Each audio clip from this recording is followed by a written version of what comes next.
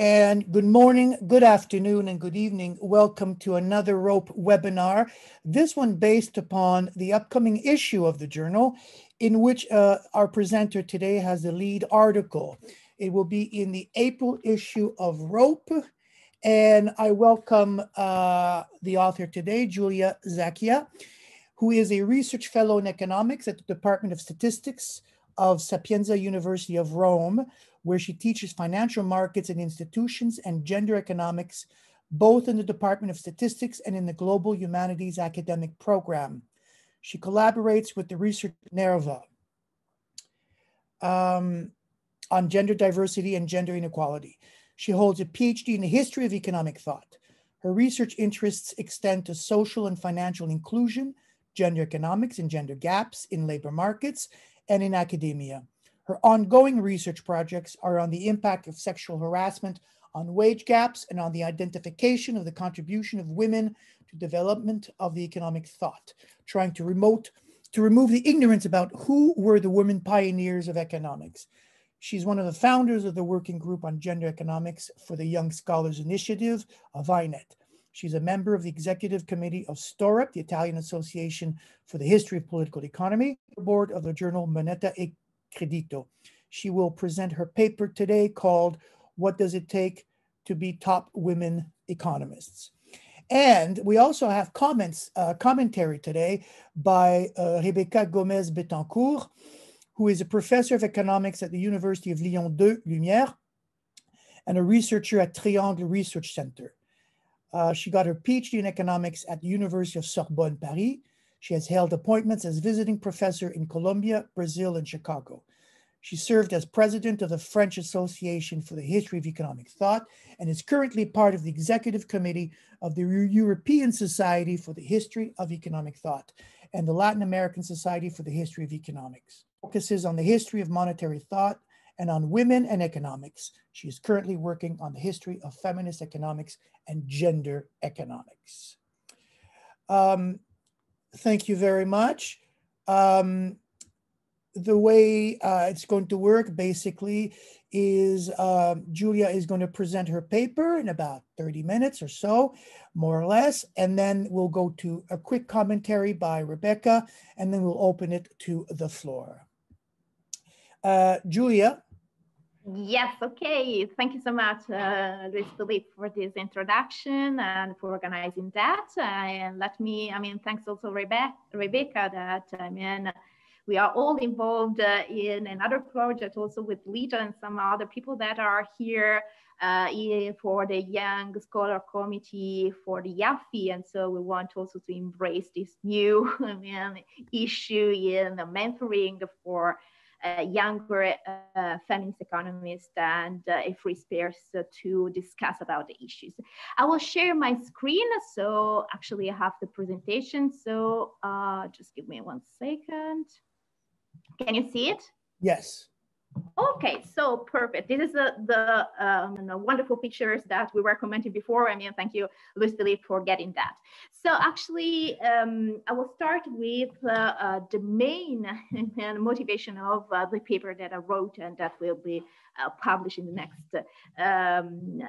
next issue of ROPE among top economists. So actually, if we see, different dimensions of diversity and so different dimensions of excellence. And so, for example, if we consider just the top 5 journals, that actually is one of the main measures, mainstream measures to measure merit and excellence in our profession, we can say that the share of women in that publishing that journals is quite few. And this is a article, a quotation by Hengel and Mu that analyze deeply the presence of women in top 5 journals. And as you can see, there has been an increase, but still, the share of women authors in top 5 journals is just the 14%. But not only the visibility of women in top 5 journals is low, but also it's lower the gatekeeping power for publishing in that kind of journals for getting a tenure. And this is, an analysis that has been conducted by Heckman and Mockton, a paper well known that is published in the INET website, where they find out, and this is also a quotation from them, that for women to gain a tenure positions in U.S. Department, women tend to have a higher bar to reach the tenure track. And so they have to publish at least one more article in the top 5 journals to get the same probability than their male colleagues to get the same position, the same tenure track and tenure positions. But if we consider, as measures of excellence, not just the publication in the top 5 journals, but just, some aggregating ranking of individuals, the situation is even worse. And if we look, for example, at Web of Science that collects a list of global highly cited researchers, and in the compartment for economics, we have just the 8.8% of women in that list. If we use Scopus, that has a list that is composed by the most cited authors, that's also correct for self-citations for the age, the academic age of each authors. Still, the representation, the share of women in that list of top economists is still low. It's just the 8.9%. But if we use REPAC, that actually right now it could be considered one of the biggest database for economics and also for, in the logic of having, a lot of publications and a lot of authors coming from different countries. Still, the share of women in a list that they compute for the top 10% author list. So the authors in REPAC, we have just 7.6% of women. So we have just 250 women among almost 3,000 top economists listed in that list. And these are numbers that you should remember, because this is the main focus and the data that I will analyze in my paper. So my main question is why we have so few women in this top list.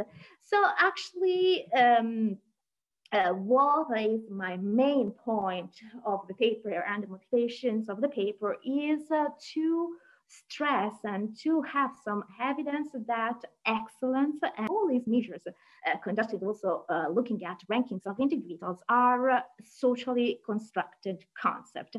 So actually, this is something that comes and is grounded on a psychological and sociological literature that underline how excellence is used as a tool, consciously or not, to support some hierarchies, practices, social norms that tend to underpin an hegemonic system. So actually, what is my main point, and the main motivation of my analysis is that, the first step to disrupt the power hierarchical patriarchal structure in our economic profession, and to try to have some advantage and of women and diverse individuals in apical roles in economics, we have to challenge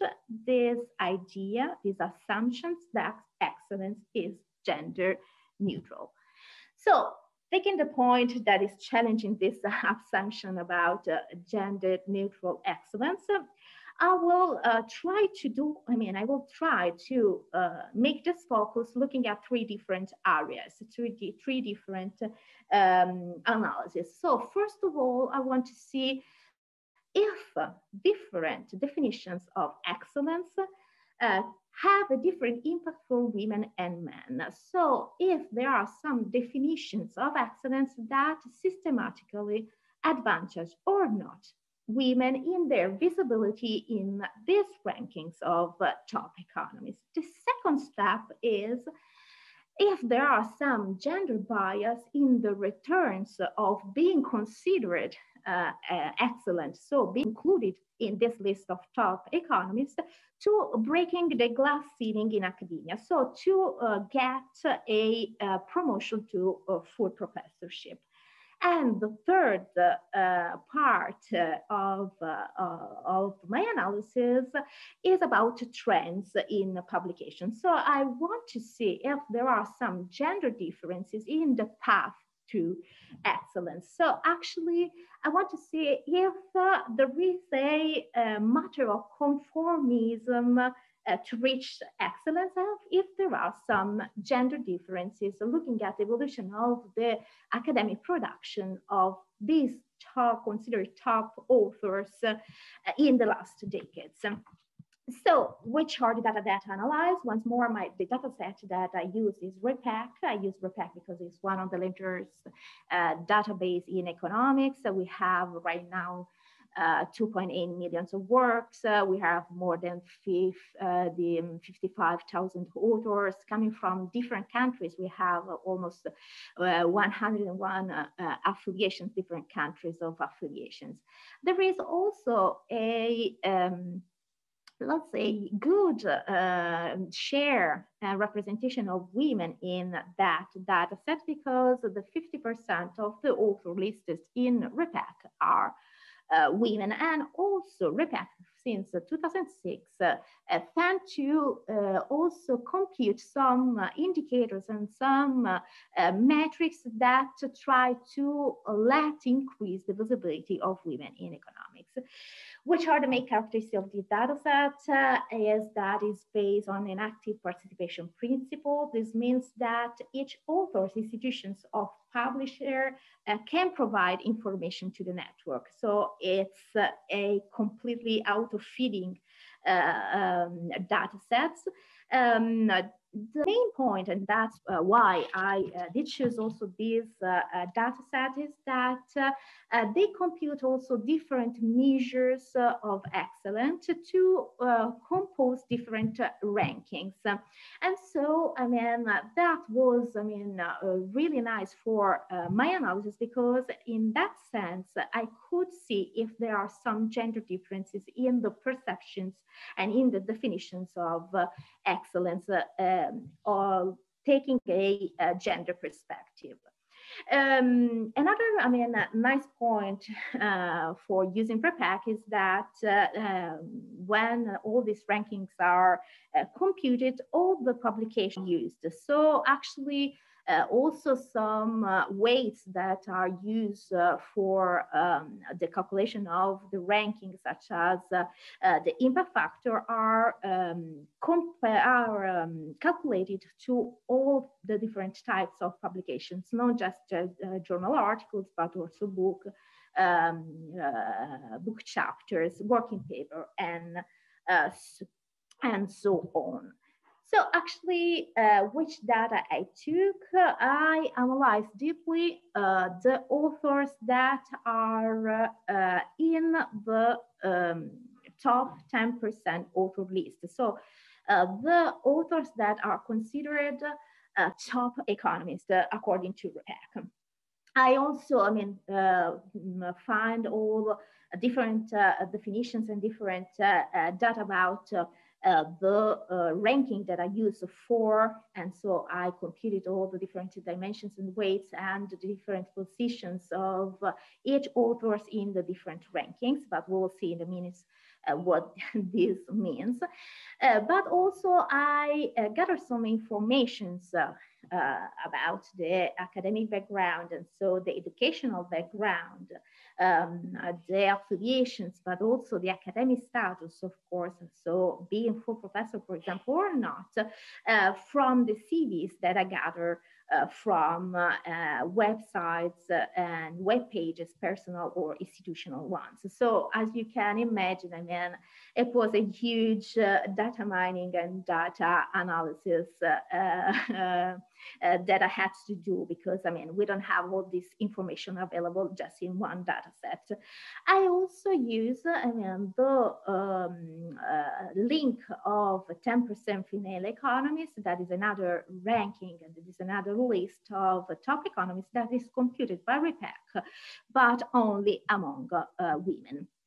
So, which is the main and the first step that I try to solve? So the main question is excellence gender neutral? So there are some different definitions of excellence that,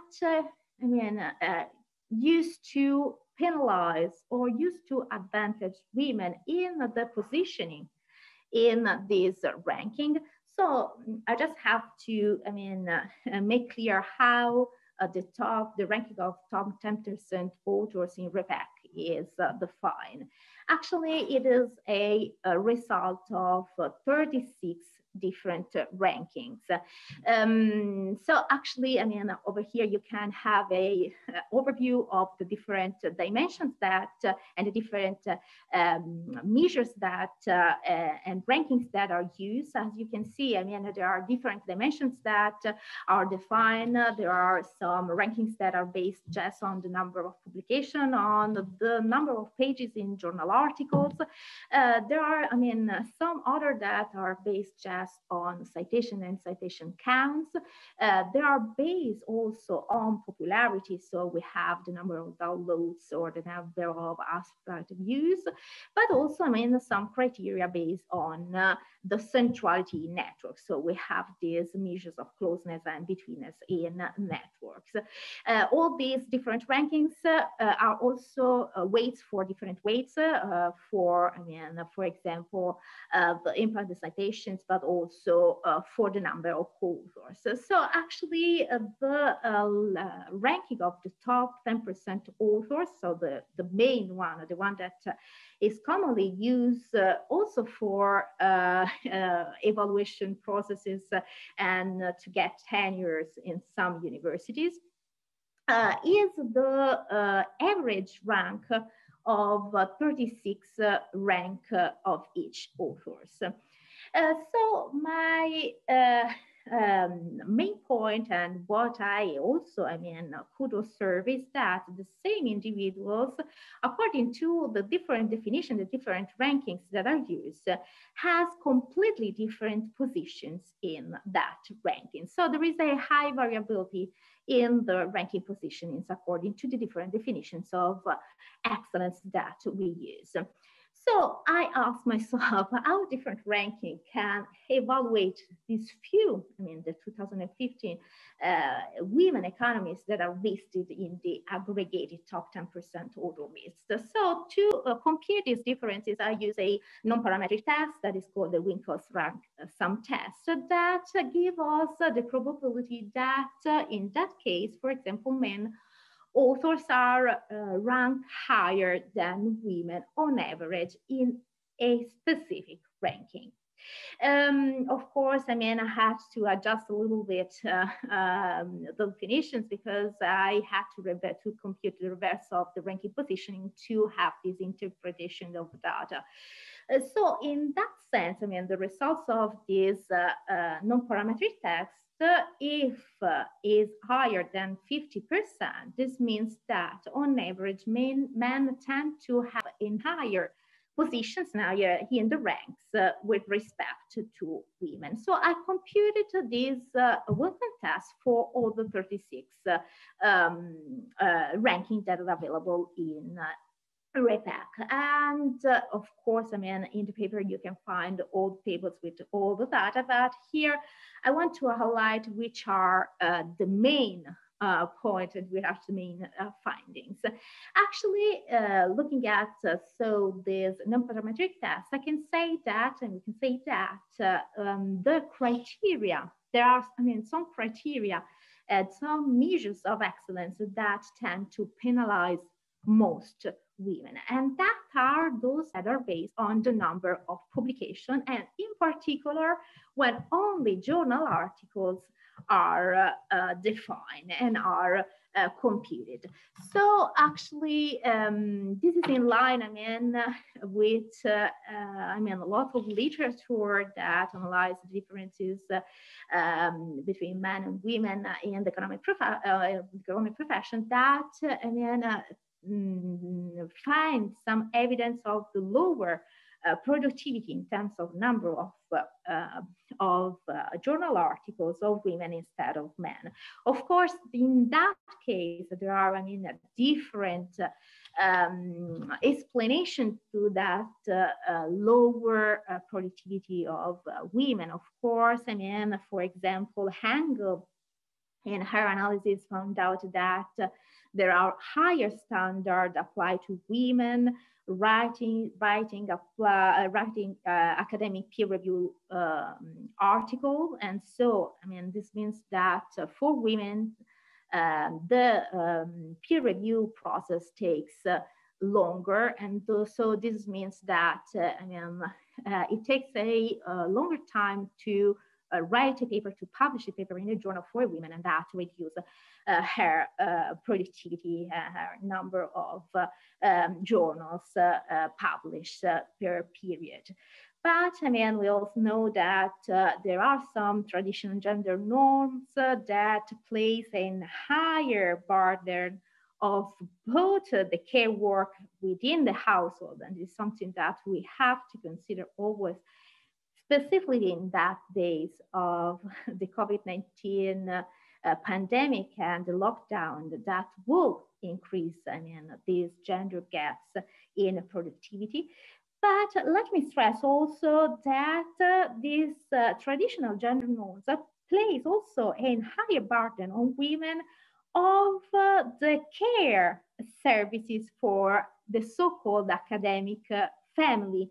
So meaning that also within the academia, within the department, non-research related services are more on the shoulders of women, and sometimes more on the youngest women. So actually, we have to consider also that there are these implications in place. But actually, what I want to stress here is that, definitions of excellence that tend to be based on the number of publications and number of journal articles tend to penalize women for the lower productivity. But also criteria based on centrality in networks tend to penalize women. And so this is something that, is not surprising, because we know that there are differences in the network structures of economists for women and men. So looking at the gender and a gender perspective, and maybe some other research in that direction would be would help to explain which are the main drivers of the network centrality that is lower for women.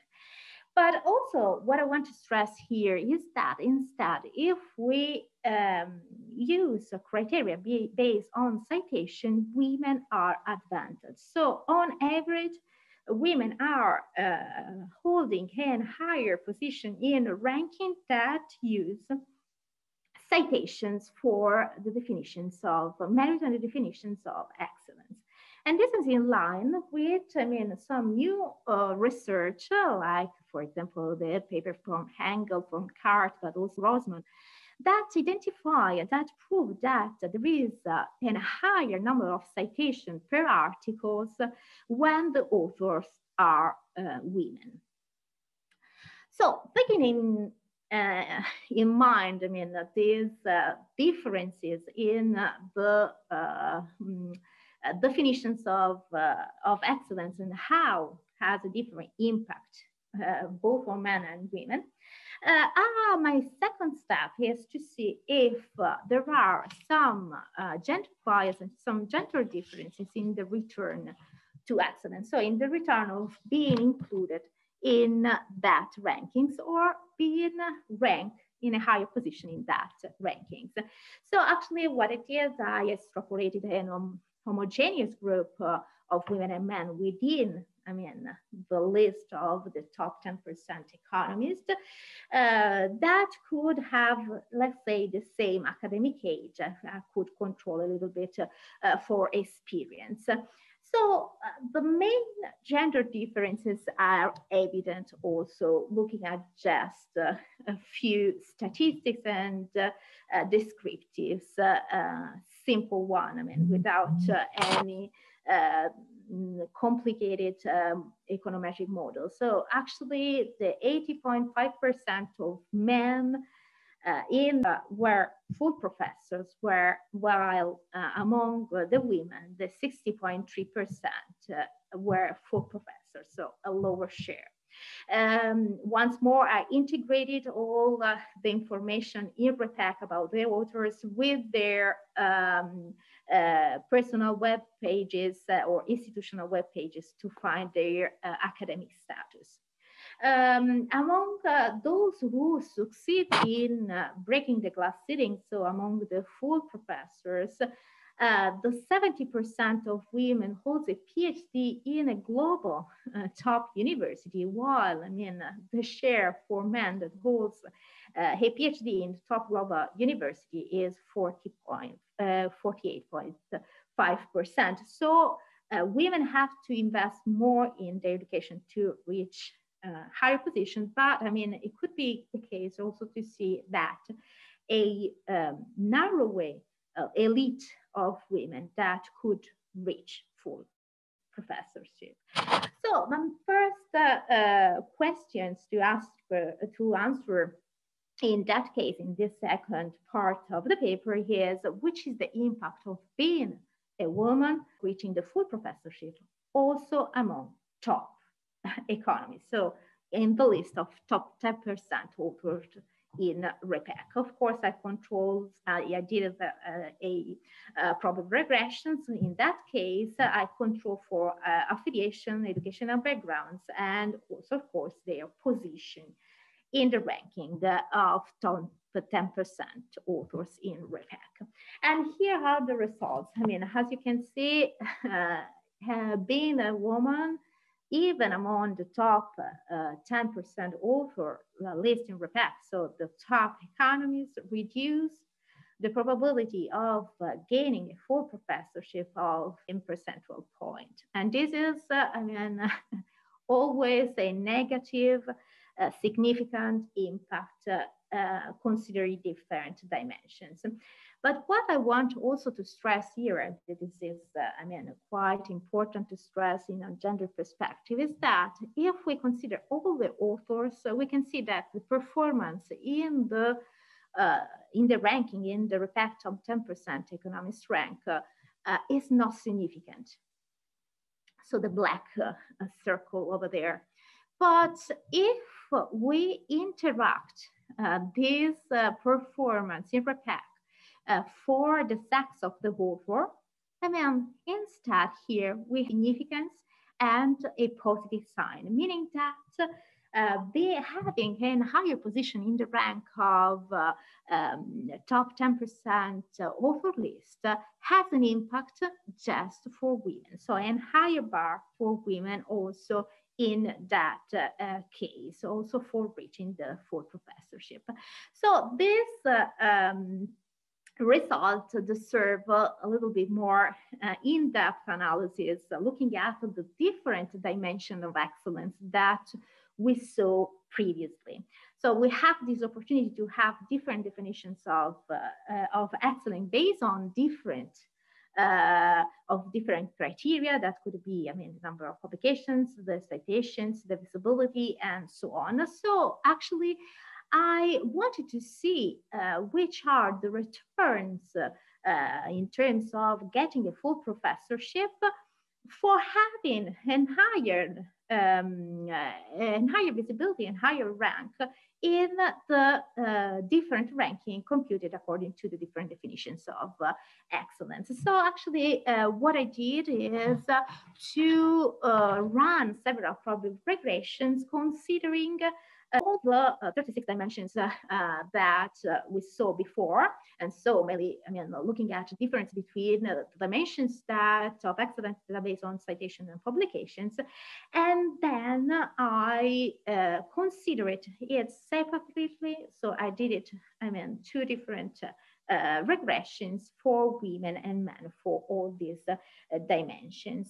And of course, here I show you just the results for women, but in the text and in the article you can find these tables, these huge tables for men and for women and compare. But what I want to stress here is that, if we consider the different dimensions, we can see that women and men are evaluated in different ways. So the first important point that we can see looking at these differences in the probability of getting full professorship is that the educational background, so having granted a PhD in a top global universities has a significant effect, a positive effect on getting a full professorship, and so breaking the glass ceiling just for women and not for men.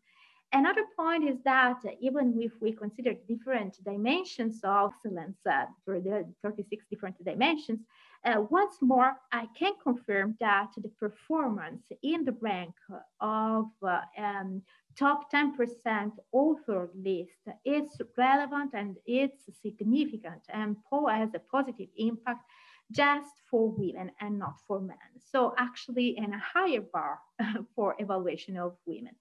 But what I want to stress here is that women and men are evaluated differently. So actually, the better performance in the measures of excellence based on publication are the main driver for success in academia for women, while for men are those based on citations. So actually, if we remember the previous conclusions where we find out that women are better evaluated, and so I have a higher visibility when measures of citations are considered, we can interpret this data as a main evidence of the so-called Matilda effect. So of better to, the fact of evaluating the strength and the main part and the main characteristic that where women excel in science. So actually, we can conclude looking at these regressions and this analysis that women tend to receive less recognitions than men in terms of the promotions based on the criteria of excellence in which they excel. So the evaluations of women and their strengths and their characteristics. The third part of the paper, and then I conclude with that, is to see and to investigate the evolutions in the publication styles of these top economies, looking at gender differences in trends. So actually, I wanted to test if women to enter in this club of top economists had to conform to adhere to a mainstream standard of excellence at a different speed of their male top economist colleagues, or to other lower rank women economists. So in that sense, I integrated the authors that I considered, the ones that are listed in the top 10% author list in Rebeca, with the profile of 752 women that are instead ranked in the female economist top 10% authors in Rebeca. So the ranking of let's say, more cited, more visible women in Rebeca. So this ranking is computed just among women. I want here to, show you some main differences in the characteristics and most of all in the affiliations. What we can find here is are the characteristics of men that are in the top 10% author list, women in the top 10% list, and those women that are not in top 10% list, but still are highly ranked in Rebeca. This is, I did that one because I really think that we should have an integrate always a intersectional analysis looking at differences. And when, we consider gender, we shouldn't have a binary dimensions looking at just the women and men, but we have to integrate some other differences. And in that case, I would just wanted to introduce, some differences among women, because we all know that different women face different barriers. And so actually, due to the data and disaggregation, I couldn't have a broader approach to the intersection. I try to see also which is the diversity among women.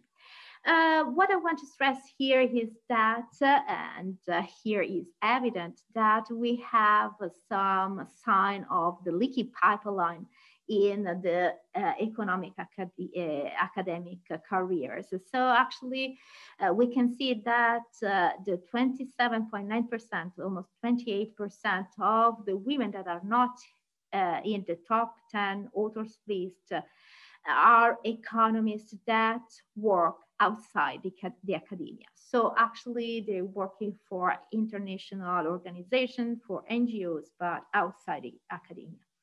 What I want to stress here also is that the huge differences also among different kind of women economists about the affiliation. So while for women in top 10% author list, we have a huge concentrations in the U.S. Affiliation, U.S. university, the 66.5%. Instead, for women not in top 10%, we have different affiliations. We have some affiliations that are from Europe, for example, UK, Germany, Italy, France. Of course, still I have to stress that no Global South is in that list. I also try to define and to look at differences in their production. So looking at the number of publications, their visibility, but also the content of their publications. So what we can see here, and I saw the trends in publications from the 80s to nowadays, some differences among top women and top men economists, but also considering women not in top 10. What we can see here is that, still we have to see that women, and there is a gender gap, and women tend to produce less than paper, less number of journal articles per period than men, even if there has been a huge increase since the 1992, and when some measures of evaluation on bibliometric has been introduced. Looking at the visibility instead, these are trends for the mean number of citations per year. So what we can see here is once more, women in top 10% authors ranking, outperform men in the number of citations. So actually there is this huge overperformance in citations that they receive. But still, also for all the other women, there is a huge increase in the number of citations. So I could also find evidence of what Engelhardt and Grossman found for looking at different kinds of economist and gender gaps in citations.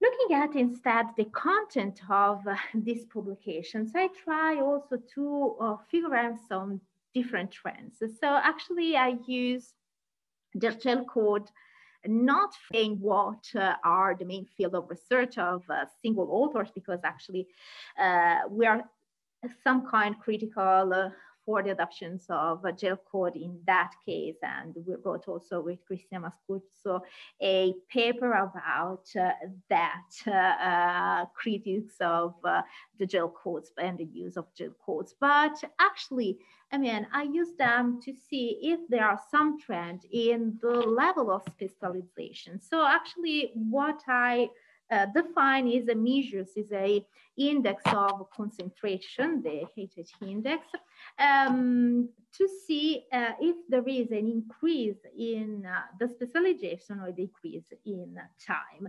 So actually this index range from 0 to 1, a higher value of this index means that there is a higher concentration, so in other specialization in this case for the economists. So looking at trends, I mean, what I want to stress here is that, I mean, the trends for, I mean, all these three different, let's say, group of economists are the same. And there is a, let's say, decrease in specialization that could be, and this could be driven by the fact that there is an increase also in the number of publications. So actually, all economists are going to write more and write on different fields. And this is, I mean, once more, I want to stress a common trend. I also try, I mean, to have a broad idea of the diversity of ideas. And so how was the evolution in that, looking at for each period, if a single author publish a paper or a journal article that can be classified as a heterodox. So for the definition of heterodox publication, I use the same definition that we use with Marcella Corsi and Carlo Di Politi in a 2018 article published in Wolf. So using a combination of gel code, but also, I mean, using the journal where the publication has been published according to the Lee list of heterodox journals. So what I want to stress here is that the level of diversity of idea is really low. There are not huge differences among women, men, and this is an alarming trend that, I mean, we should, I mean, see and consider for the diversity in our profession. So actually, while for the backgrounds and I mean, the number of publications and the number of citations, we can see huge differences when we look at the content of the research. I mean, there is an alarming convergence path for all economics and for all economists. So I draw some conclusions so that, I mean, I can leave the floor also to, I mean, a more broader discussions. But I mean, what I want to stress here is that there are, I mean, differences and all different measures of excellence of research are not gender neutral. And if we replicate that in ranking of individuals, I mean, this is contributes to the limit of the success of women and diverse person, individuals and researchers in the field. Actually, I found evidence that women tend to be penalized in the ranking and the visibility of top authors list for their lower productivity in terms of number of articles published. And this is something that we have to consider for this period and after COVID-19 and after pandemic restrictions, since I think, and we have all the alarming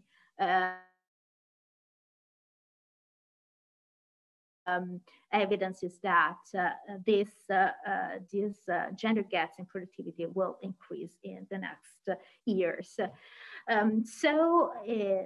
also we have to, there is still in academia a systematic underestimations and minimalizations of women's qualifications.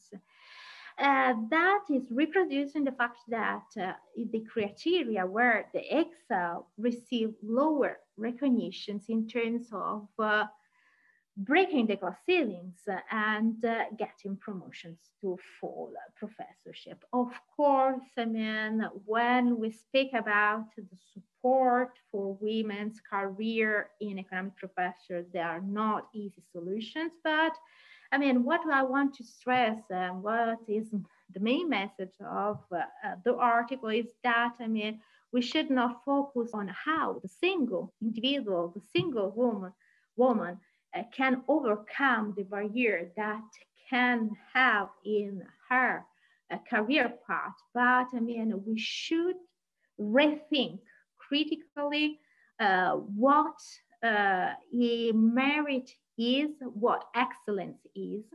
And actually, this is the only way in which, I mean, we can try to dismiss the status quo and dismiss, I mean, this patriarchal, hierarchical power structure that we have in our profession. So actually, I mean, I will leave this for, I mean, the next conversations and if there are some questions, but I mean, I want to thank you for the attention. This is the paper that you can download directly from the website.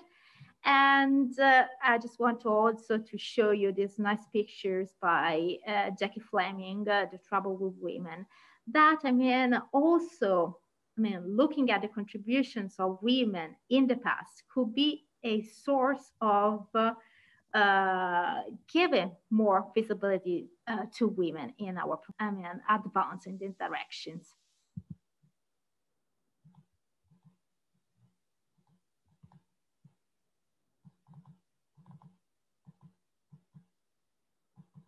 Okay.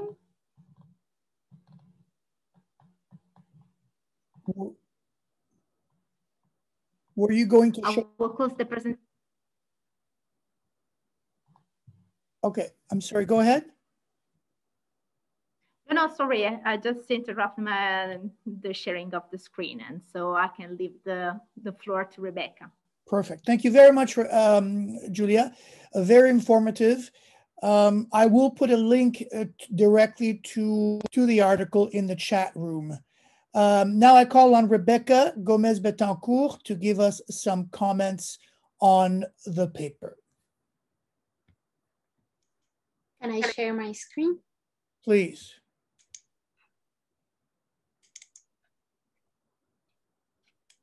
Okay. Just 1 second.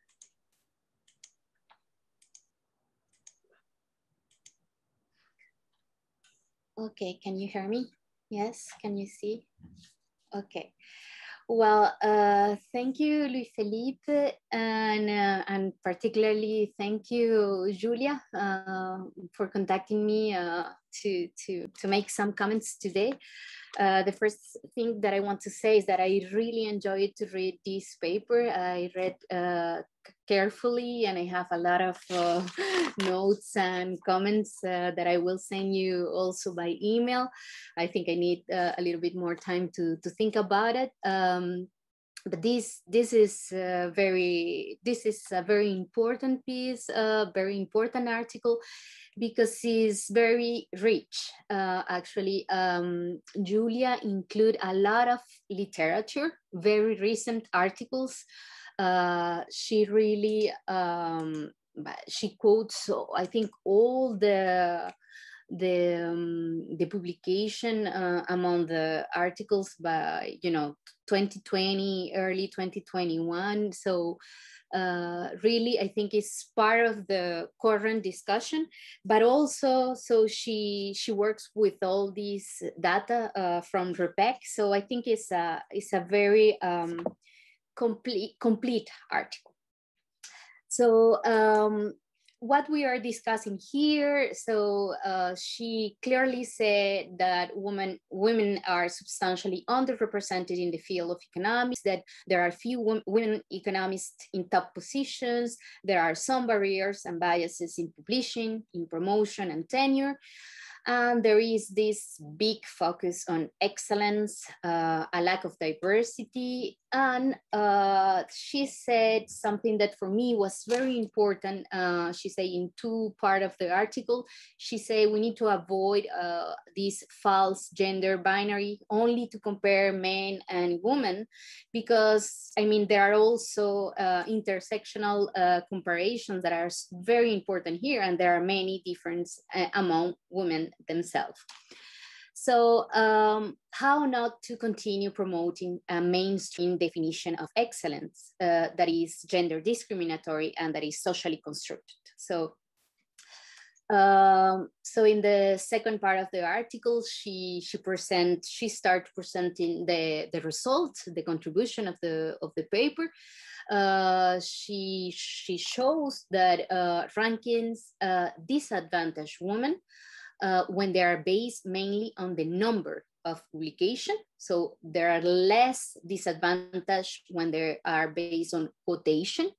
So when you count the number, and this is something that we can apply for not only in universities, but also in other institutions among economists, when you count the number of publications, you see a big disadvantage against women.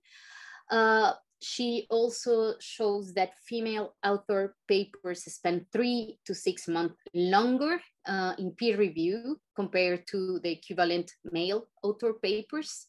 And this is something that if we have some proofs, then we can talk with editors and try to change this.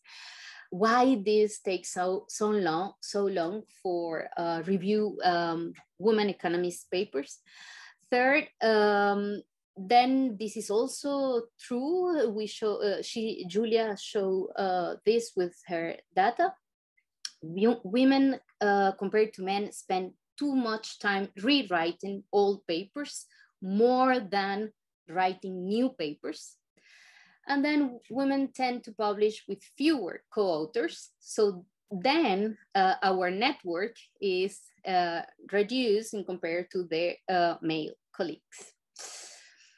In relation with her third section of the article, the other results, this is also very interesting. So she wrote that even for the elite, so these are women economists that are in the top universities in the United States, and also for the top 10% women economists in Rebeca, the 85.5% of men are employed as full professors, while women only 60%, okay? And this is among the elite and among the 10% women economists.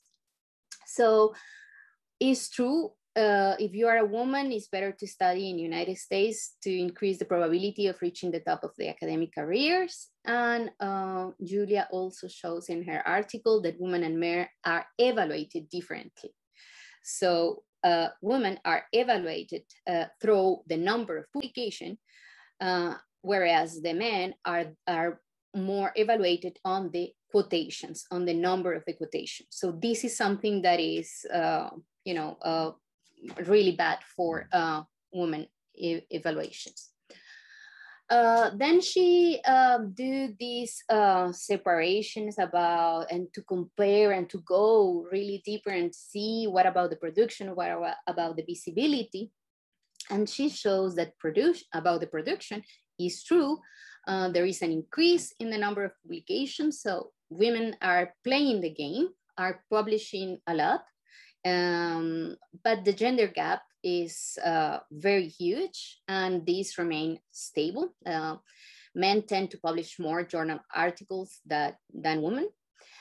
Then there is this visibility. Women increase their visibility in terms of citations.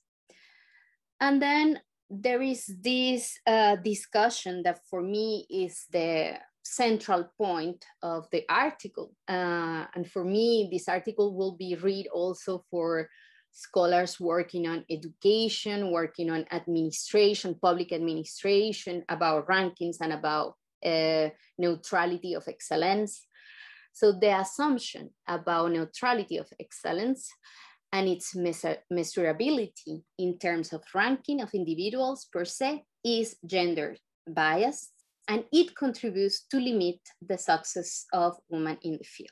So we need to recognize this, that, you know, these suppose, or these, you know, these, I think many of the people that are working on rankings, they want to produce rankings that are neutral, but these rankings are not neutral at all.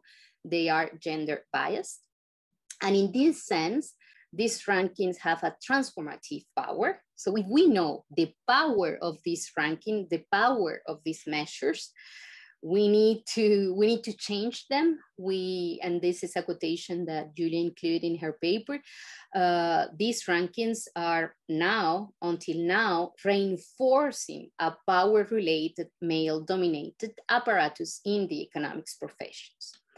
So why to discuss about this is so important? Because I am sure that all the people that are connected now with us, you are super convinced of this, but why? Because there is a lot of result, a lot of quotation, a lot of data. So I think we can really believe on what Giulia wrote in her article. So what we can do once we have these results, this is important because through this, if we change this disparity, this allow us to meet new authors, new works, new topics, new methods. If we change these 10 top economists, do we want to render visible the work of more women economists? We want to be influenced by other academic and professional backgrounds, other kind of economists. We need more pluralism in economics. I'm asking this question because I think if once we have the result of the data, then we need to know why we need to change the ranking. What are the aims that we have here? Also, I was wondering, so these are questions for Giulia.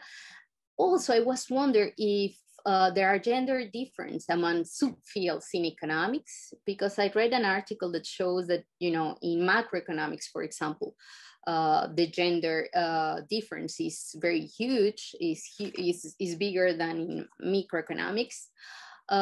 Is there less difference in applied economics or in particular in field works?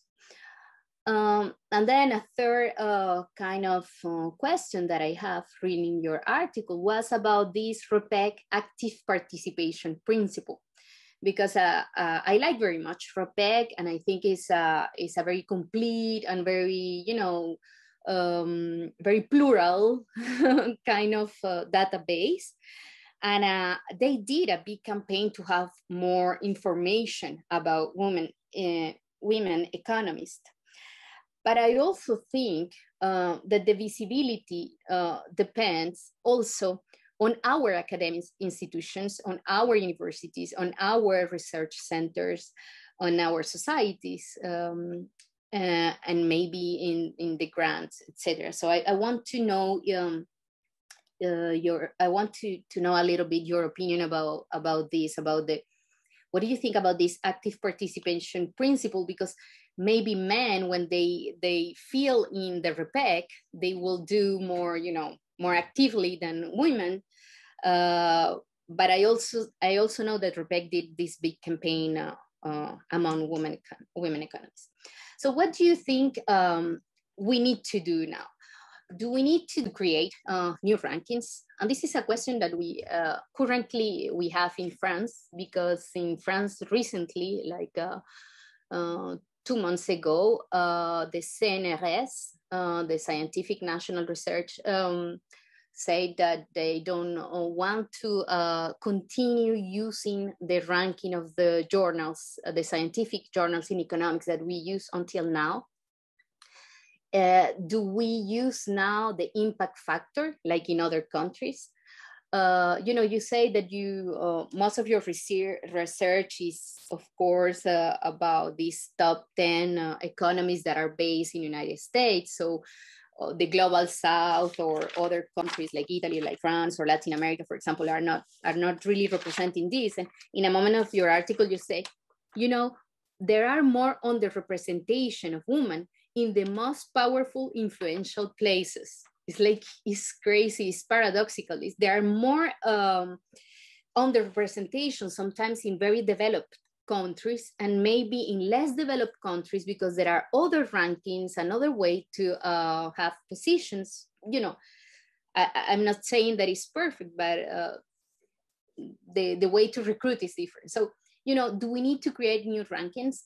Do we need to ask women economists that are at power, that are part of these top 10 to participate, to be engaged with us in this agenda, like to have more complex, larger rankings, not only based on number of articles, more on quotations of other intersectional, as you say, index? Do we need, to work on new generation of young economists that need to be really educated with this perspective on the importance of diversity, on the importance of gender equality? Talk about this at the university, saying that, the top 10 economists that we know that are only men is because there are these problems with rankings and with recruitment and etc. Do we need more women in some subfield? For example, more dissertations by women economists in macroeconomics. So do we need invest in macroeconomics and say, well, if I need to be supervisor of a dissertation, maybe it's better, and it's a woman scholar, maybe it's better to give her macroeconomics topics. Do we need to act like this? Do we need more support by some economists at top level, for example, Nobel Prize? And I wrote this because in one of the interviews that we did to one of the editor of Feminist Economists, she said that she contacted Amartya Sen to be part of the editorial committee of Feminist Economics journal, because, if you have Amartya Sen, if you have, I don't know, Stiglitz, if you have, so do we need to go and really, knock the door of Krugman, Stiglitz, Rodrik, or I don't know, or maybe other more orthodox, and say, please, we need more to include other methods and other topics? Do we need more fellowships, more postdocs, more grant for women and diverse scholars? So some solutions, and I'm almost finished.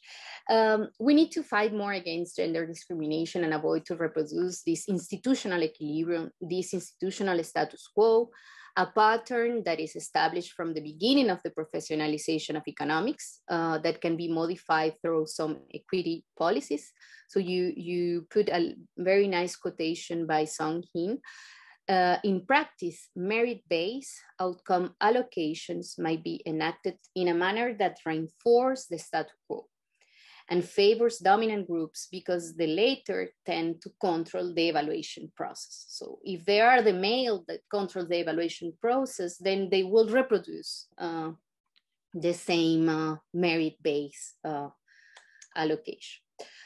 Given that power in academia, and in particular in economics, have historically been predominantly male, patriarchy is a latent social hierarchy that can be embedded with the evaluation of existing standard of excellence. We need to evaluate, we need to include other skills, and this also I took from your article, sorry, but this is Zacchia 2021. Other skills, including teaching, professional activities, international projects coordination, social engagement. We need to include not only the number of publications, the number of quotation, but collective projects, teaching, the link between teaching and publication, for example. What do you think about, that the applied turn in social science, in economics, that there are more and more applied works in economics, for example, Esther Duflo and all of this. Do you think that this is opening opportunities to women economists since their traditional specialties are more apply oriented?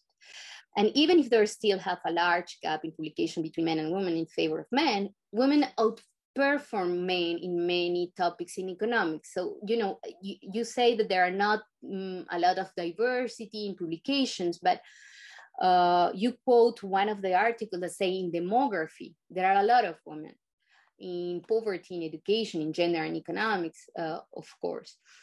Nevertheless, women economists remain substantially underrepresented. So I completely agree with you, but I think that this recognition is important to increase decision-making, participation, and power of women economists in society.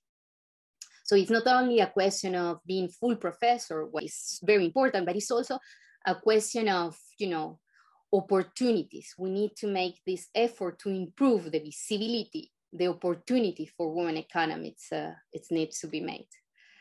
But well, thank you very much, grazie, for this very rich article. And as you see, I have a lot of questions and many things to discuss with you and with the others. Thank you very much. Thank you so much, Rebecca. I mean, a lot of interesting questions, and I will try to answer. I mean, and I also give the floor, I mean, for discussions if some other that want to open up the floor. But actually, I mean, let me say first of all that I really think that the point of excellence that is gender bias, and so actually the main point is, I mean, to reverse this practice of rankings. Of rankings that are based just on publications, on citations. There are this motto in our professions that it was publish or perish, or still, let's say, be more visible in terms of citations. And so it's something that we're trying to perceive just, I mean, to survive in our profession, but actually it has deep consequences in the evolutions of the pluralism in other professions. And I mean, this is a matter of how we want to conceive the economics professions within the social sciences. So actually, I have to say that I mean, I use, I mean, the quantitative and applied economics, but just to prove, I mean, that the data are something that should be used to validate some nice questions and some methods or some more deep questions. But I would, for example, I mean, I would be much more happy to see more women in history of economic thoughts, and a new evolution of history of economic thought that, for example, in Italy, in Italian university, and this is the case also of my university, is completely disappearing as a field of research in economics. So actually, there are some important questions that we have to pose also for the evaluation of economics as a discipline, and which is the main importance of this discipline for the society. That is something that is somehow disappearing from the main perspective, using, I mean, all these methodological, mathematical approaches and so on.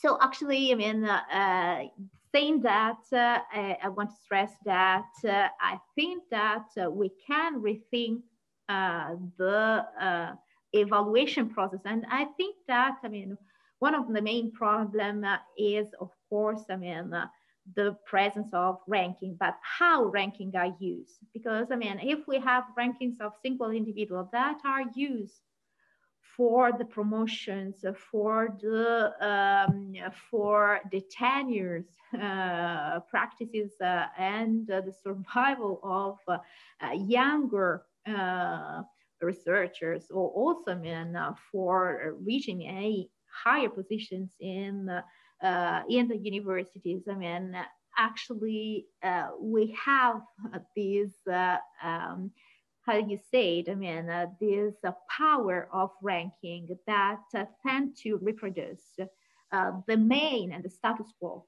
of the professions that we all know is a male-dominated, white, and US Anglo-centric profession. So my main proposal, I mean, here, so, and I think that it's really linked with how we use also these metrics, is that, I mean, we also have to rethink the way of evaluating the merit and the excellence of each researcher and each economist. And this should be done on the basis of diversity. So meaning that, I mean, for example, I mean, and this is something that we also discuss a little bit with, I mean, of course, Carlo Di Politi, Marcella Corsi, but also Ursula Costantini, is that, I mean, we should have this diversity grounded evaluations. So we should have also more responsible research evaluations. That's why I wanted to stress, I mean, looking at the top, and I mean, you are right. I mean, this piece and this article is just about, I mean, a little specific, narrow number of top economists.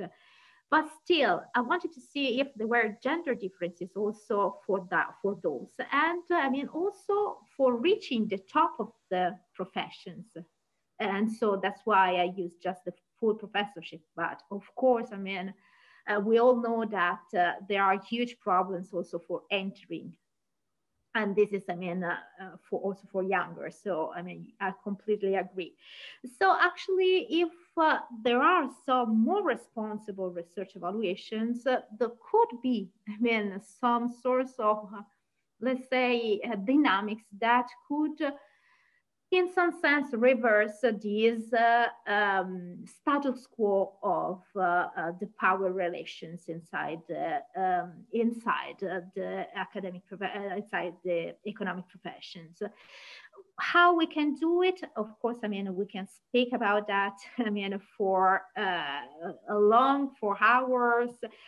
We can find, I mean, some points you encountered and some other not, but I really think, and this is something that I stress also in the paper, that, I mean, we should evaluate the research not only on publications, but as you, I mean, also stress. So on all the other activities that are ranked.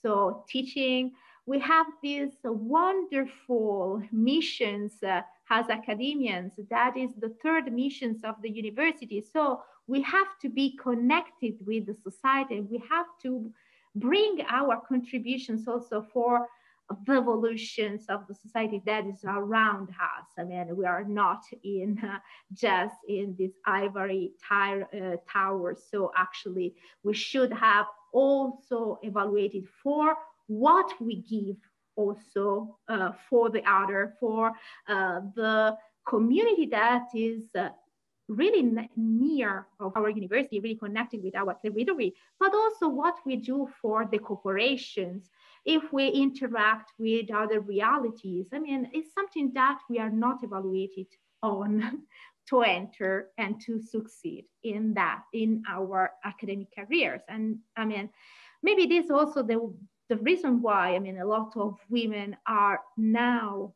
going outside the academia, because I mean, somehow it's easier to get recognitions outside the academia than because I mean, we do a lot of these activities also that we are not evaluated to. But what I also want to stress here is that, I mean, we should have also some we should create also some committees, and this is something that I'm happy that also Annalisa Rosale is here, because actually, and also Marcella Corsi, because actually it's something that has been done also for the Italian Economic Society, to have a committee for monitoring the level of diversity. And of course, I mean, looking at the binary sometimes only, and so not looking hopefully just for women, but also, I mean, seeing which is the status and which is the evolution of the diversity in each country. Because I mean, actually, and this is a motto that I always quote from the EGE, the European Institute for Gender Equality. We can, I mean, see things only when they are measured. And so we can better only if we have evidence of that. So if we know that there are some problems, and this is something really important also to monitor the difference in the subfield of economics. So actually that's why, I mean, if you go also in the commissions for gender equality of the Italian associations of economists, you can find, I mean, also the different share of women among, I mean, different status, so among researchers, associate professor or full professors in the different subfields of economics. Because I mean, actually, I mean, this is something that if we can find, if we can monitor, and that's why it's important to have a constant monitoring of the situations, we can try to do something and to improve and to propose something else. That, I mean, there are some, I mean, some funding, some evaluation processes that are for sure biased in the direction that, I mean, not only tend to diminish the relevance of women, but also of other subfields of economics that are not so visible to these biometric indices. And what about the REPAC? So one of the questions was, what do you think about the REPAC active participation principle? Yes, I mean, this was one also of the consideration that I received when I was writing the paper, is that, of course, I mean, the fact that we have fewer women also in REPAC, it could be the fact that women tend to self-promote themselves less than men. So actually, it could be the case that we have a lower share of women because, I mean, sometimes they are not involved in these self-promotions activities, so they don't put, and they don't put the last articles in REPAC and so on. But of course, I mean, it's a matter also of power of the institutions, because actually, if you work for, I mean, a huge department, when you have just a office that run just the visibility for research and do these things for you, of course, I mean, you are there and you are visible. So this is, of course, a part of the story. And so actually, and most of all, is a part of the story of the youngest. Let me say that, I mean, and this is, I think that we agree on, I mean, another main point is the mentorship.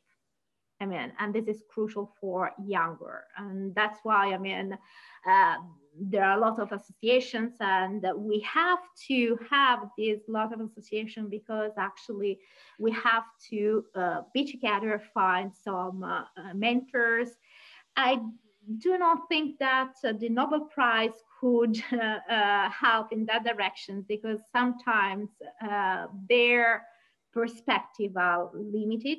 And so they are not so inclusive by definitions. But by the way, I really think that we have to have some, I mean, some associations where we have to put together, and I mean, we have to find a feeling and a way to have a mentorship also for the people and for the women and the people of the field that succeed. And this is of crucial importance. And this is what we are trying also to do for inside the IAFI, so the International Association for Feminist Economics, altogether. I don't know if there are, I mean, some other people that maybe, I mean, Rebecca, you have a lot of questions, so I think that we can discuss. hugely for hours, and we can take, I don't know, another day Yeah. to Thank you to discuss. both. So let's go to some questions. I do have one question that I want to ask. If you do have a question, please raise your hand. I think you find it, if you know how to raise your hand on here, there you go. So Annalisa, one question first, and then I'll go to you. My question is very, so this is the question. What advice, and in asking this question, I would very much invite you to submit a paper on this question, because I think it's important, and I would be very, very happy to publish it. What specific advice do you give journal editors? I mean, what can I do in the evaluation of papers? Now, I'm going to put my cards on the table. I looked at the data, and Rope gets about 325 papers a year. About 75 of them are from women. Okay, so there's this deficit that we somehow have to work on. And if you have advice on that issue, please do. But in general, what advice would you give journal editors? And I think that would be a very good and informative paper, blue for all, journals, heterodox journals, to have. Thank you. That's my question. If you want to answer that, then we'll go to Annalisa, then we'll go to Ilan. Yes, actually, I have not a complete answer to that, but I really think that what it could, also be useful is to have and to recognize which are the share of women authors and how long does it take the peer review process for women authors and for men authors. I think that, you have the data to define if there are some differences. And actually, what also can be done is to have, for the reviewer, let's say, a balanced share of women and men, but not only in terms of course, of gender binary between men and women, but also, this is, something that doesn't apply, of course, to Rope because it's an heterodox journal, but to have different referees that and reviewers that are coming from different backgrounds. So from different universities, from different geographic areas, and from different fields of research. I think that this could be, a good, and simple things to do. To try to give and try to find out a list of reviewers that are diverse in that sense. And of course, to see if and to monitor if things change, thinking of that. Another thing, could be, to have a double, let's say, speed of for the peer review process, and this is, something that could apply mostly for younger generations, because we all know that for example, for hiring or for tenure decisions, some publications and the number of publications is crucial to get tenures. And so actually to have a fast track for younger or for diverse, and so for people coming from the global south or for not mainstream affiliations could be other bounds. Thank you, Rebecca, to that. Now, just so you know, I've restructured the journal. I made the editorial board and advisory board gender balance, and that gives me a pool of reviewers to tap. And so, and look, mea culpa, mea culpa, mea culpa. As a white man, I have a lot to learn. and I've gotten in trouble, as I'm sure you've seen on Twitter. And so it's a learning process for me, but I do want to learn. And the funny enough is, shamefully, the instinct is often to go to white men. Maybe I'm exaggerating, but that we all have to learn, especially us older people. So Rebecca, if you have anything to add to that. Yeah, no, I think you are doing very good with your diverse editorial committee, and for example, organizing the seminar for today. You are, making some publicity of Giulia's article. So this is something that the editor of the Journal of the History of Economic Thought, they are doing too. So they are doing short videos to in which the authors, they present their article, the contribution, the result of the articles. Then people are invited to read the articles. I think it's also important to ensure to be sure that in each number, each journal, you have articles by women or by somebody from this global south or from PhD students. So I completely agree with Giulia. So to reduce the time for reports, to send like some message like, please resubmit the articles, because it's true that in general, women or young scholars take a lot of time to resubmit. Sometimes they hesitate. So say, resubmit your article.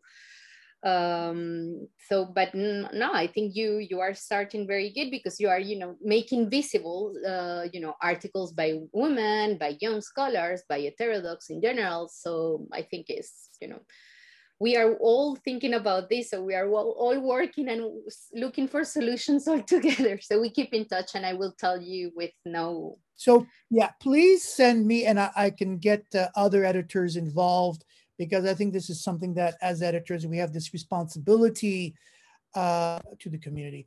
Okay, so I'm going to go with Annalisa. If you want to unmute yourself, ask your question, please. Okay. First, a suggestion to the editor of a journal, since, as Rebecca just said, women are more easily disappointed and discouraged by a referee report which is not very positive. Pay attention the way in which the revise and resubmit is phrased, because if there are negative comments, women in general, I'm not saying always, focus on them more than on the positive part. So if it is the report really says revise and resubmit, if there are chances that after a revision the paper can be published, pay attention at the wording of the letter. This is just to go to add a suggestion to what you were saying. No, I have an observation. I was impressed by what Giulia showed us in a slide, that a lower percentage of the women in the top 10 of the ranking are full professor. So I see some inconsistencies here, in the sense that the main object of ranking and the way and the main object of ranking would be to avoid discrimination, to provide some sort of objective measure. So it's very important what Giulia does in her paper by showing that this ranking is not gender neutral.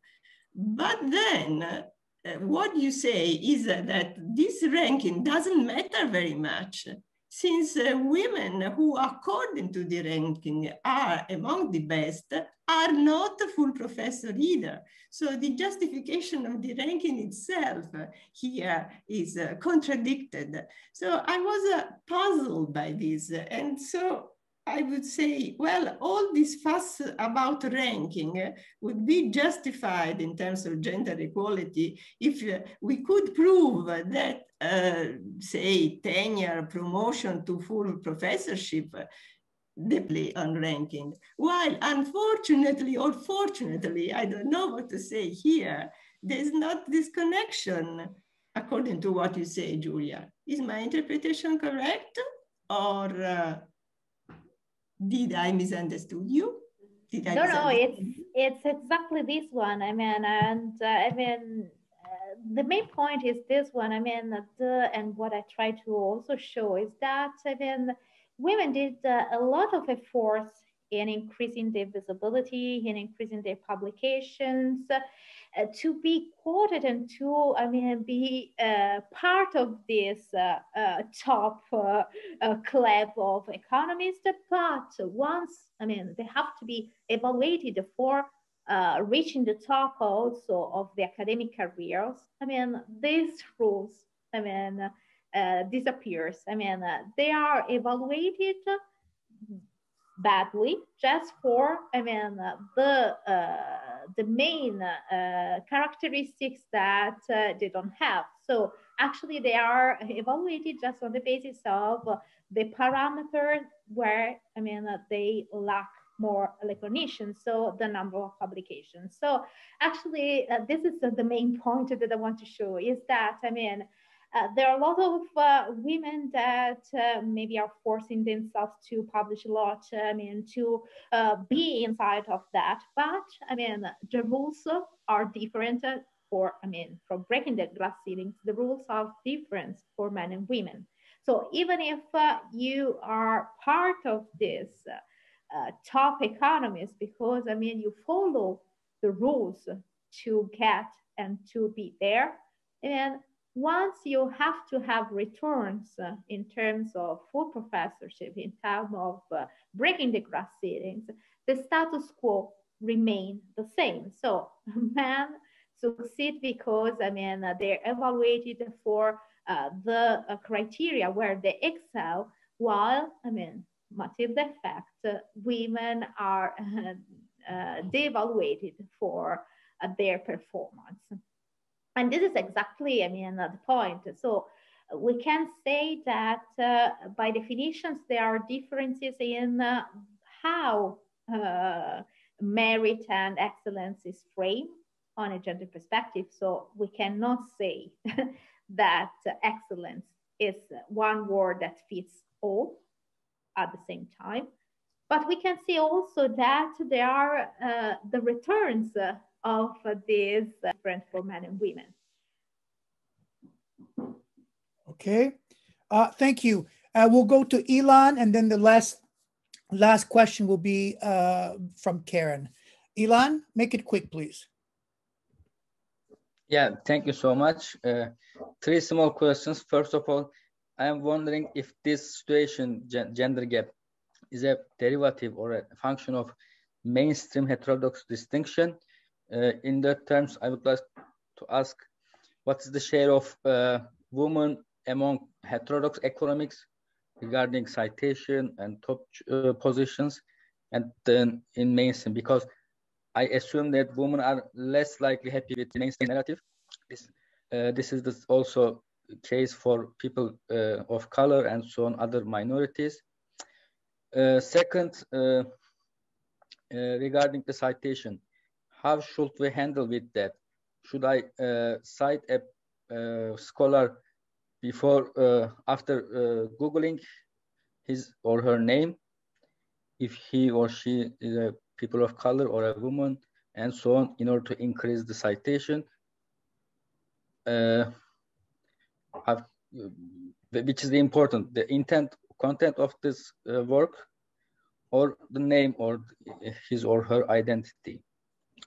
And third, in Germany, since some years, I'm not sure, but at least as I'm here in Germany since 2014, there's a uh, in universities they have to prefer the female candidate in case of both candidates are in the same qualification. Do you know something about it? If it is has it worked in Germany to balance this power, or it has no effect? Thank you so much. Thank you for your quick questions. Giullia? Yes, actually, I mean, I don't have this data about, I mean, the difference between heterodox and orthodox or mainstreams, and which is the share of women and men in that field. Actually, what I show is that if we recognize and if we use this list and this ranking of top 10% authors or most cited authors, I mean, the share of heterodox by definitions, I mean, looking at men and women is really low. It's lower than 1%. So actually, I think that, of course, there are differences in the valuations, but by definition, I mean, in that list, the heterodox and the heterodox economists, we can say are disappearing, or I mean, there is just a few publications that are considered for this ranking. So actually is a matter of what we consider excellent. And so that's why, I mean, it's important to include the diversity discourse in the merit and the excellence, because we have to include also, I mean, different dimensions and different fields of research that are disappearing in that sense from these rankings if we use these mainstream measures and these mainstreams barometrics to compose these indicators. So looking at citations, I mean, what I suggest is, I mean, to not follow, I mean, it's always, my suggestion is always to read the paper that we cite. I mean, because there is some, I mean, for some reason, I mean, there are some authors that tend to cite the people that, I mean, could give them more visibility. I mean, it's a matter of network. I mean, actually, if we dismiss this concept that, I mean, citations is not a matter of connections or personal connections, and not, I mean, academic or not connections in the field or in the field of study. But I mean, if we dismiss this concept, I mean, it will be easier. And I think that also, I mean, looking at the content of our research, I mean, it could be easier and to reach, I mean, more diverse economies in sense of more women, more youngers, and more people from the global south. Saying that, I mean, I would recommend also, I mean, to see, I mean, sometimes it could help also to see the affiliations of the people that wrote the paper that we are citing. I mean, it's just a matter of knowing better our references. What about a sort of quota system? So in the hiring in the academia, to, I mean, tend to prefer when we have, I mean, two candidates with the same level of recognitions of to prefer, let's say, I mean, we also have in some department, in some universities also here, I mean, it's not a matter of having a national framework, but I mean, it's a matter of the sensibility of each university. But also in my university, I mean, sometimes there is this effect and depends on the committee that is evaluating. Actually, I think that it could help, absolutely. To who, I mean, knows me, I mean, I'm not so in keen of quota system, but I mean, this is a matter of survival in the academia and survival in our profession. So actually, I think that a system of that could increase the number of women in our universities. And so I completely agree And I don't have evidence for Germany, but I think that, I mean, it would be nice to see if this increase, if this, I mean, hiring mechanism increase the share of women in the department, and which department it could be. I mean, nice also to see if in the department where, I mean, there is more teaching services than research, or this is true also for all the universities. Thank you. And now for the last question, we'll go to Karen Mendiola. Hi, everyone. As an undergrad student, and that is looking for a career in academia, and then seeing the data you showed us was like, oh. And coming from a middle income country, public university, and so on, like the inequalities just attach each other. What are the paths possible to overcome this gap or these challenges, these inequalities? And what would be like the best route?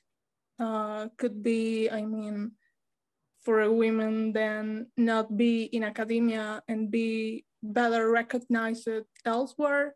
Or, like your advice better is like, well,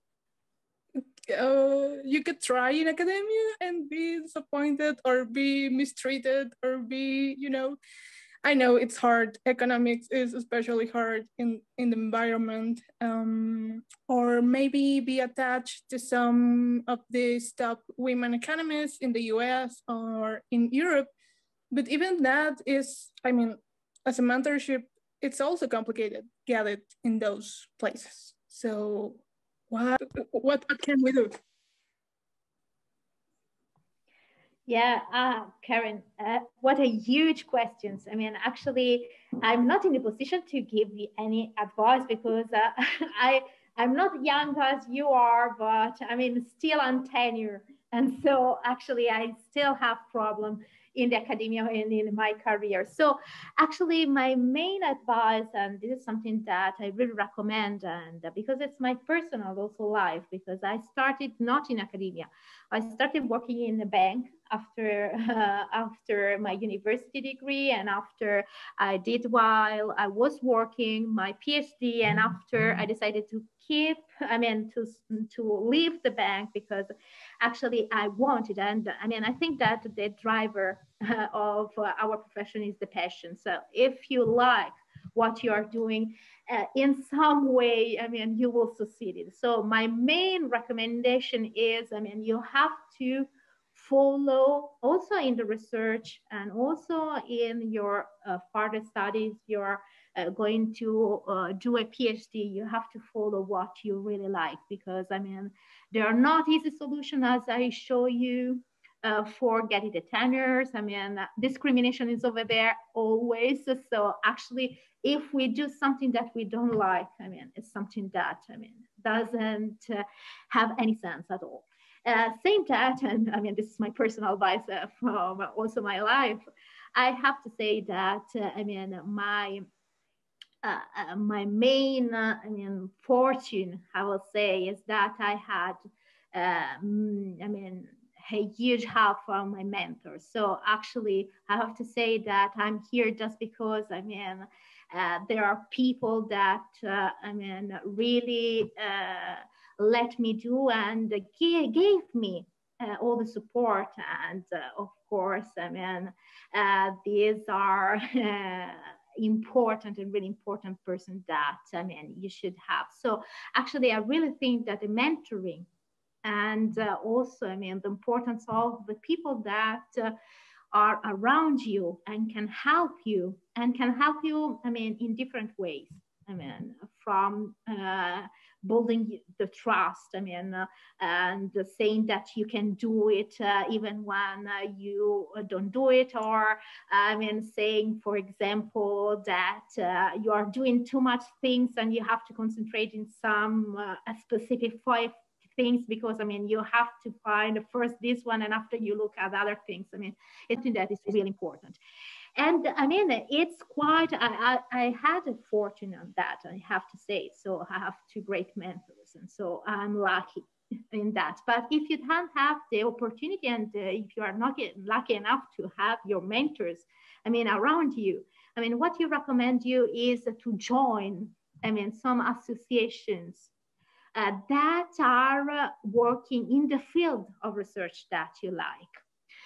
For example, I mean, I'm here with Rebecca, and I mean, we are all feminist economists. And so we are, I mean, we created a committee for younger students in that perception, because we know that it's not easy, and it's not easy for women. It's not easy for a woman that doesn't have a PhD from US, that doesn't have a PhD from the main and the top departments. And most of all, it's really hard if you are in a field that is not in the mainstream. So actually, what we are trying to do is to get together to find, I mean, which could be the strategies. And also we're trying to find some mechanisms, some services, some mentoring services from the people, from, I mean, the economists that succeed in that. So actually, my main point is, I mean, you have to follow and to be followed by a wonderful person. In my case, are women. So, but in your case, maybe it could be also men. But I mean, that's all. And I mean, join, if you don't have this fortune, join some associations that could help you in reaching this mentor. Thank you. Just a quick note. Yes, the mentoring is incredible. When I was an undergraduate student, I knew all the post-Keynesians on a first name basis. Why? Because Marc Lavoie wouldn't shut up. He would always be introducing me to people all the time. And so, and I do the same, as some people on here will testify. I think it's important.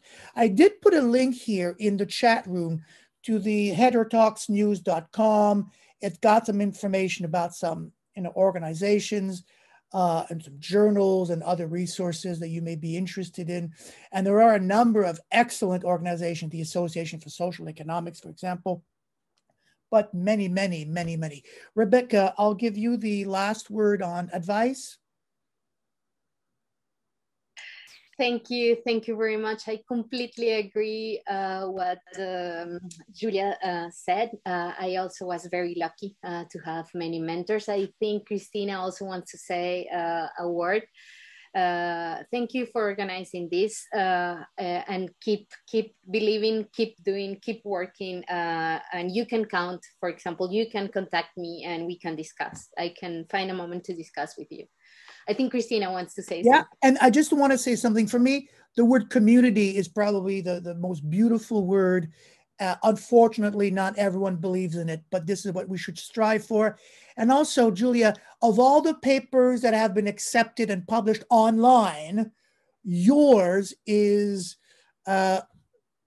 forming paper in terms of views, downloads, metric. So there's a lot of interest in this topic. Christina, please. Just a quick comment, not as much on Giulia's paper, because it's a paper which I know very well. And, but I want to react a little bit to what Louis-Philippe has asked about some suggestion to be a good editor on the issues that we have been discussing. I think there is no doubt that Louis-Philippe has done a great contribution to making heterodox journal and to making, women availability to publish and so forth. And I think that he has done a great job. The thing that worries me is that we have to keep the standard high in order to have a long-term perspective on the quality of the journal. We need to be very much focused on the quality of the papers we publish. So even if in the short run we may concede and try to include diversity and to include all the issues we've been discussing, I think we have to be focused on the standard. And I'm saying this relating to Giulia's article, who has been commented, criticized. And what I'm very proud of Giulia, and she went through all this procedure with determination, with patience, and accepting a long string of criticism that she received before submitting the journal. And that's why I think we should always keep in mind, we have to make our battle to be recognized, to be visible, and that for sure. And I think Louis-Philippe has done a great job to help us to do so, but we have to be focused on the standard of what we write and make sure what we write goes through all the kind of criticism comments that we can get. The more, the better. And so this is maybe this against a little bit against what has been said today. I don't believe that excellence is measured by citation, but I think that excellence is something we recognize when we see it. When I think that everybody agrees when this is a good paper, okay? And so that's what we should be aiming, try to write and to publish as much as possible good paper. And in order for the paper to be good, we have to accept the fatigue, the effort, and the criticism that we get. And a good journal is a journal that gives you very good referee reports. That's what makes a good journal really worth it. Sorry, that's what I wanted to say. Thank you. And on that note, I have turned down referee reports. For me, if someone writes a paper and submits a paper, the author deserves good criticism. So for me, reviews that are 1 paragraph long is not acceptable. So I do try to give, and I think, Giulia, you got some good reviews, if I remember correctly. Absolutely, yes. Exactly, yeah. Yeah, it was really good. I mean, and also I changed a lot of my paper from the first versions also. So actually, the point is that Giulia accepted to have a lot of criticism before she submitted the paper. So that's something that I would encourage everybody to do before submitting a paper. Pick up a couple of people you really trust and you really have high esteem, and let them have a go to your paper before submitting. That would prevent you to be unduly frustrated just because you sent in a paper which is not still ready to be published. On that note, I want to take this moment to thank Giulia for a wonderful paper, a wonderful presentation. Rebeca for amazing comments. I completely enjoyed this conversation. I hope to have it again sometime soon when the opportunity comes up. I think this is something that we should come back to and under different hats, as a journal editor or as an author or as a colleague. And I want to thank you two for having educated me, and I think we all need it. Thank you very much, everybody. Bye-bye. Thank you so much for organizing that. Thank you. And thank you for all you. Thank you. Bye. Ciao, ci vediamo. Come stai, Rebeca? Bene? Bene, bene. Hai fatto il vaccino? No? No, non ancora. Non ancora, ok. Troppo giovane. Devo aspettare.